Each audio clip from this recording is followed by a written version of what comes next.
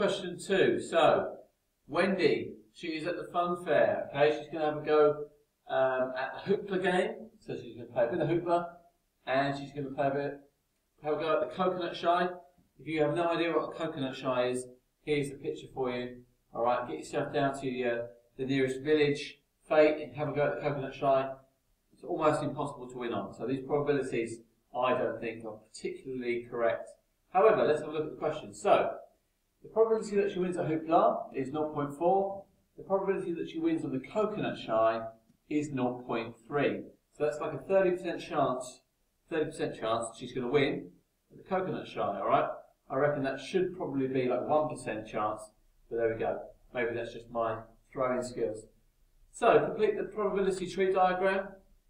We've already seen it's been set up for us here. We've got this tree diagram with some probabilities on. So all we need to do really is think about this in terms of what is probability out of. You should know that probability is out of 1. Okay, 1 is the whole probability. So if you're playing hoopla and you have a 0.4% chance of winning hoopla, this section here is the hoopla. Then what is your chance of not winning hoopla? Well, it needs to add up to 1. These branches always add up to 1. So what's 1 take away 0.4? That's going to leave us with 0.6. We'll get a mark for that just by doing that. Moving on, we're looking at the coconut shy now. So this is like event 2. We're playing the coconut shy after we've played the hoopla. It says that the probability that she wins on the coconut shy is 0.3. That was given to us.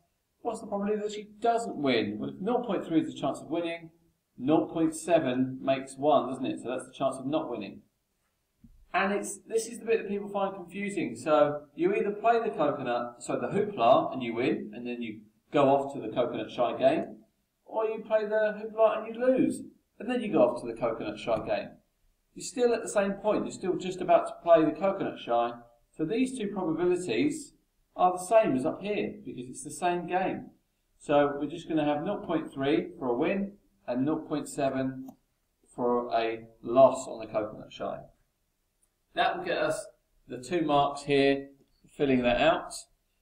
Part B says work out the probability that Wendy wins at hoopla and also wins, so win-win, at the coconut shy. Well, let's start at the beginning. So we turn up at the fair, all right, we start here, and we're going to win. We're going to win on the coconut shy. So this is this kind of chain of events. We're going to win on the coconut shy. And then we're going to go on to win at, so hoopla first, win at hoopla, then we win at the coconut shy. That's the only way to win and then win, this path here. So we need the 2 probabilities on the branches. And when you're travelling through the diagram, the tree diagrams, you need to multiply them together.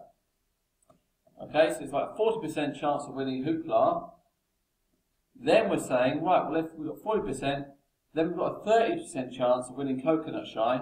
So it's almost like you're doing 30% of 40%. You times those together, and that will give you the overall chance of winning both, one after the other.